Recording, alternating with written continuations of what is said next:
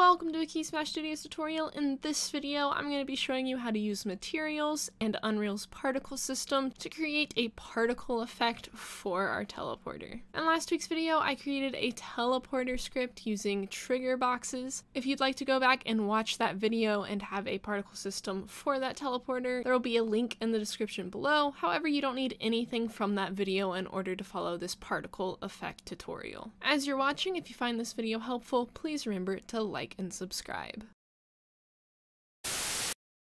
So to start off, we're going to create a new folder to hold our particle system. So new folder, particles, and then inside this folder, we're going to start by creating a material. And I'm going to call this telemat. And we're going to use this material to create the shape of our particle effect. First thing we want to do is go to blend mode, and we're going to change it to translucent. And then shading model, we're going to change to unlit. And then for our immersive color, we're just going to do a particle color. So that way we can adjust the color inside of our particle system later. And I want this particle effect to be a circle that's kind of hollowed out, and I'm going to end up making it inside the particle system, get smaller, and then bigger again. So to get the shape of our circle, we're going to add in a radial gradient exponential.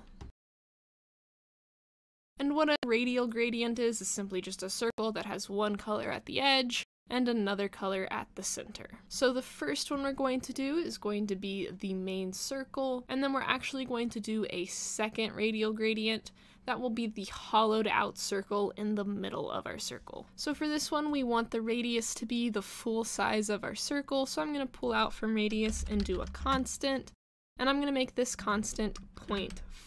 And I'm also going to switch this view to be a plane, and then we'll just move this to find our plane.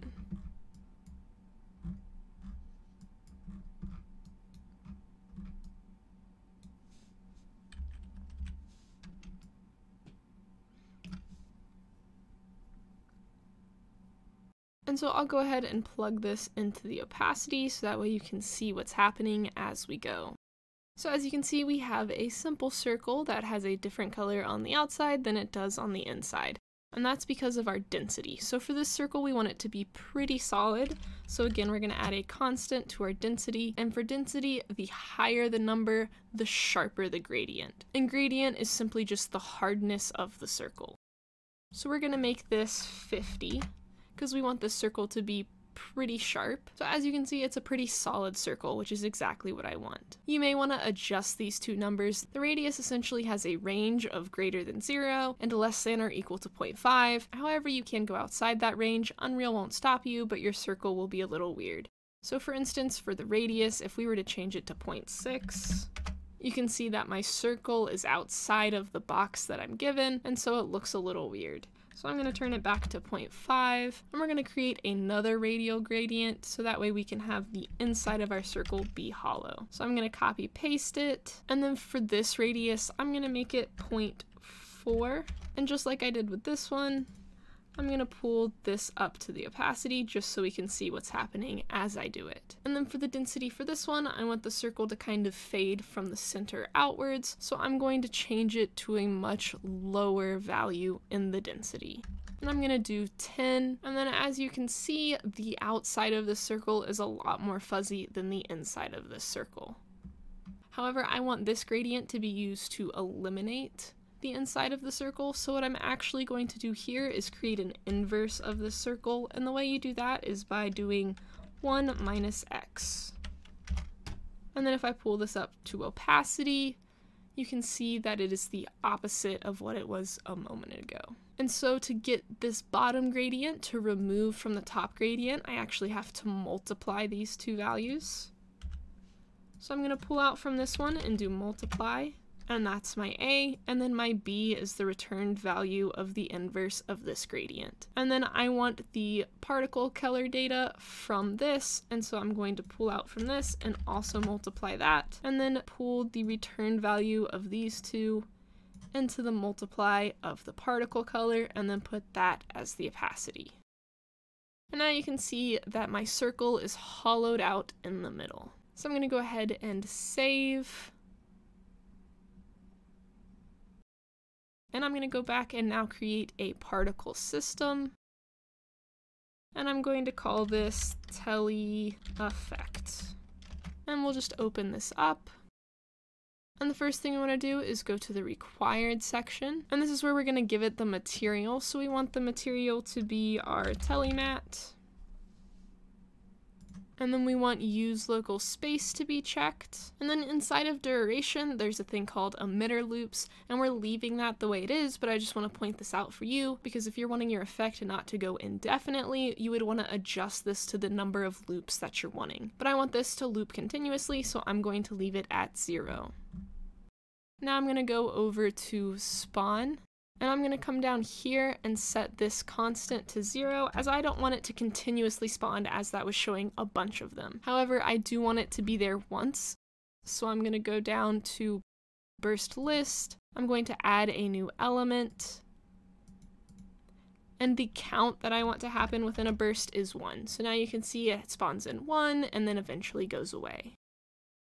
Now I'm going to go over to lifetime, and I'm not going to change anything in lifetime, but I want to explain this min-max to you for in case you're wanting a different length of lifetime. And all this is saying I want my lifetime to be a minimum of 1 second and a maximum of 1 second. I want my lifetime to be uniform for every single circle that spawns in. I don't want there to be any variations within the lifetime of my particle effect, but if you're wanting to change how long it's there or how short it's there, you can change these numbers. And if you're wanting it to never despawn, as it's despawning here, you can change these numbers to 0. Now I'm going to go over to initial size, and I'm going to change this to the distribution vector constant, and I'm going to give it a size of 200. And then for initial velocity, I don't actually want this to be moving up, so I'm just going to delete it and then it'll stay in its place. And then for color over time, I want this to actually be a constant value, so I'm going to do a vector constant here as well. And I'm just going to pick a fun purpley color. And then the final thing we want to do is right click in our emitters. We're going to go down to size, and we're going to do size by life. And what I'm going to do here is shrink it down halfway through its life and then bring it back to its normal size for the second half. So you want to make sure that you're in your constant curve, and inside the points of that curve, it gives you 2 by default. But I want a third one, so I'm going to add another element to my points. My first one is right at the initial 0 frame. I want my scale to be 1 in all directions.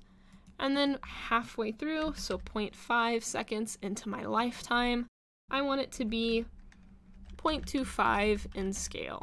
And then finally, for my last point, I want it to come back to 1, and for that I want the scale to be 1 again in all directions. And now as you can see, it shrinks down and then comes back out. And that's all I'm going to be doing for my particle effect, so I'm going to go ahead and save both my Telly effect and my Telly mat and go back to scene. And I'm going to go ahead and drag these out into my little teleporters. As you can see, it just kind of continuously loops and grows and shrinks.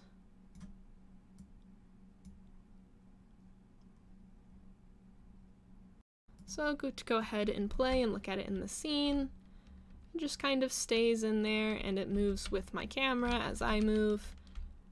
And the other one is in the other teleporter as well. So as a recap, we used materials and radial gradients to create the shape for our particle effect, and then we used Unreal's particle system to control things like the amount of loops within our particle effect, the rate of the spawning of our particle effect, a lifetime of each specific shape, the size of the shape, the color of the shape, and then finally the size of our shape over time, so that we could create this fun shrink and expand effect. it. As always, I hope this video was helpful. If you have any questions or suggestions, feel free to leave them in the comments, or you can join our Discord and ask them there. We make videos here every Wednesday and Saturday, but we also stream on Twitch Monday through Wednesday, so if that interests you, be sure to check that out. We've also published an app on the Google Play Store called Blast Off, and we've created an asset pack of kids' toys on the Unity store. And by request, we've also created a Patreon. If any of those things interest you, or you'd like to support us in any of those ways, all of the links for those things will be in the description below. Don't forget to like and subscribe. Thanks for watching. See you next time.